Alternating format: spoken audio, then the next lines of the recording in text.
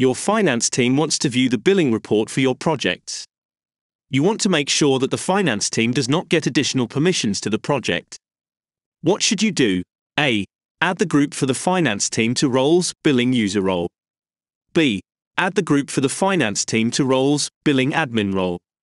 C. Add the group for the finance team to roles, billing viewer role. D. Add the group for the finance team to roles, billing project manager role.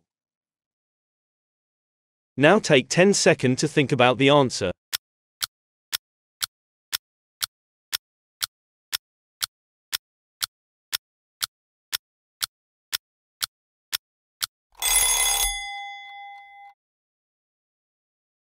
Answer is option C.